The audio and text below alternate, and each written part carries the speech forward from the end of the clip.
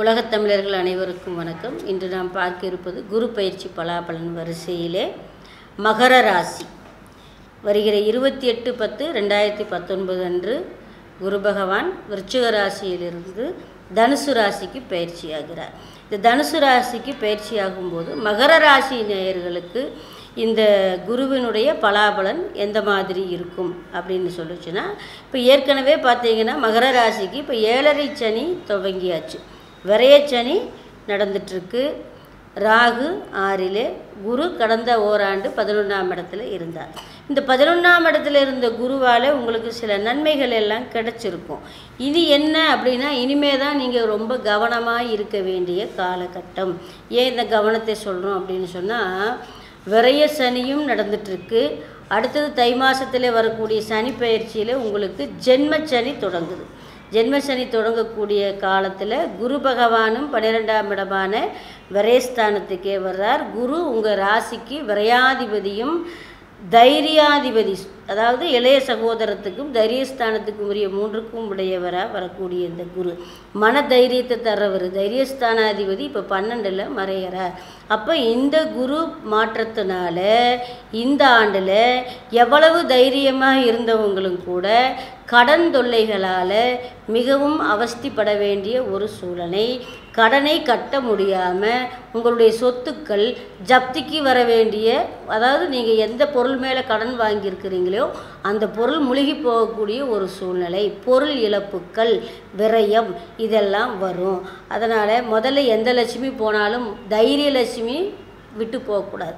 தைரியத்தோடு இருந்தால் தான் எல்லா காரியங்களையும் நீங்கள் சரி பண்ண முடியும். அதனால் நீங்கள் முதல்ல மனதைரியத்தோடு செயல்பட வேண்டும். மிக கவனமாகவே ஒவ்வொரு அடிகளையும் எடுத்து வைக்க வேண்டிய காலகட்டம். வாகன பிரயாணங்களில் ரொம்ப கவனமாக இருந்துக்கணும். பழக்க வழக்கங்கள், சிநேகிதங்களால் கெட்ட பேர் இதெல்லாம் வரலாம். இதுக்கெல்லாம் ரொம்ப எச்சரிக்கையாக இருக்கணும். பொருளாதார சூழ்நிலைகள் சிரமமாக இருக்கும். செய்யக்கூடிய தொழிலில் ஒரு தேக்கமும் மந்தமும் இருந்துகிட்டே இருக்கும். தொழில் தேக்கம் இருக்கும். உத்தியோகத்தில் இருக்கிறவங்களுக்கு தொழில் செய்கிற இடத்துல சங்கடங்களை உருவாக்கி கொடுக்கும். அங்கே வேலை வாய்ப்புகளை இழந்து புதிய வேலைகளுக்காக அலைய வேண்டிய ஒரு சூழ்நிலைகளை எல்லாம் கொடுப்பார். திருமணத்துக்கான காலகட்டம் இந்த ஆண்டில் மகர ராசிக்காரர்களுக்கு திருமணத்துக்கான குருபலன் கிடையாதுங்க. ஏன்னு கேட்டிங்கன்னா, ஜென்ம ராசியில் இருக்கிற சனி 12ஆம் இடத்துல இருந்து குடும்பஸ்தானத்தையே பார்த்துட்ருக்கிறாரு.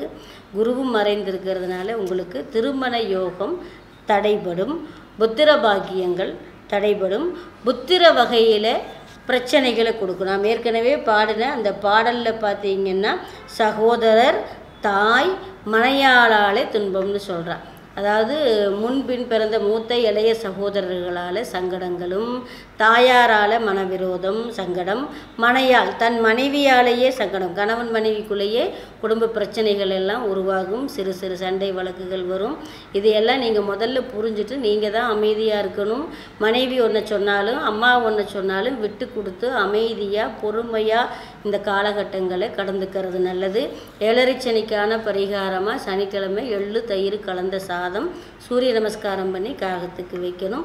குரு கெடுதியான பலன்களை தர்றதுனாலே ஒவ்வொரு வியாழக்கிழமையும் சுண்டல் மாலை, கொண்டக்கடலை மாலை தட்சிணாமூர்த்திக்கு போட்டுட்டு வெத்தலை பாக்கில் மஞ்சள் நிற கனி வைத்து 9 ரூபாய் காணிக்கை வைத்து குரு பகவானை வழிபாடு செய்து கொண்டு மிக கவனத்தோடு செயல்பட வேண்டும். நன்றி, வணக்கம்.